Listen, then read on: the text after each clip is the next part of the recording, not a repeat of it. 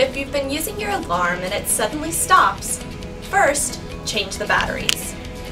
If it still does not sound when you lower the lever with nothing in the mouth of the sensor, unplug the sensor from the alarm box. Next, get a small metal item like a letter opener or a key. Place the item in the jack. Don't worry, it won't shock you. This should cause the alarm to sound. If it sounds now, and it didn't with the sensor, you probably have a urine buildup on your sensor. To strip it, soak in a 1-part vinegar, 3-part water solution. Just the sensor end, not the cord, for 15 to 20 minutes. Then, scrub with warm soapy water and an old toothbrush.